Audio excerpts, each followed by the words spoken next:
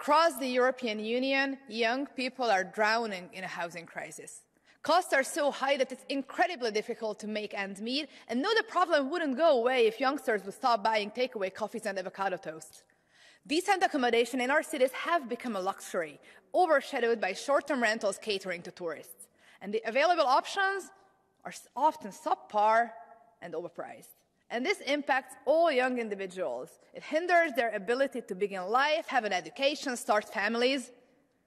And of course, there are leaders and communities who can show the way out.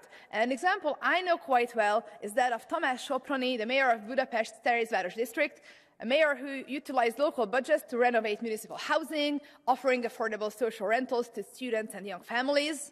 But this issue, let's face it, extends beyond individual efforts. And the European Union must acknowledge its pivotal role in this. We urge for more direct European funding channels, empowering local governments, the first responders to this crisis. They possess the expertise and the local knowledge necessary for impactful change. We need more substantial funding for social housing to create safe havens for our young citizens. And the Commission's Affordable Housing Initiative is a step in the right direction, but we need a focused programme tailored specifically to the youth, and more cooperation with local governments have to happen.